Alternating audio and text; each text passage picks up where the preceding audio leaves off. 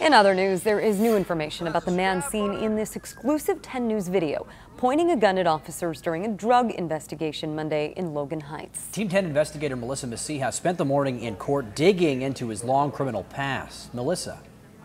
And Derek, these are just a portion of the criminal documents I was able to pull from Enrique Aguilar's record. He is now out of the hospital facing a number of charges, including attempted murder.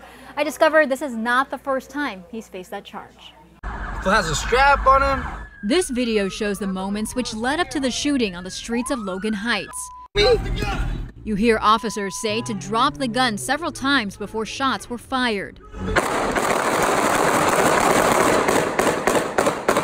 The man, later identified as Enrique Aguilar, falls to the ground.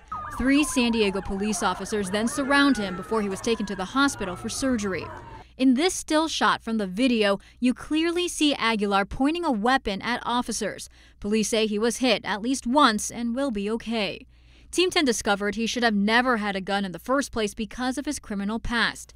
His record in San Diego County dates back more than 10 years, from vehicle code violations to drug offenses. In 2010, he faced attempted robbery. The following year, Aguilar and 2 others were charged with attempted murder and first-degree robbery. Documents show he was connected to a local gang. Aguilar entered a plea deal and was sentenced to 6 years in prison. In the court file, we found a letter he wrote saying he's thankful to God that nobody got killed in this matter.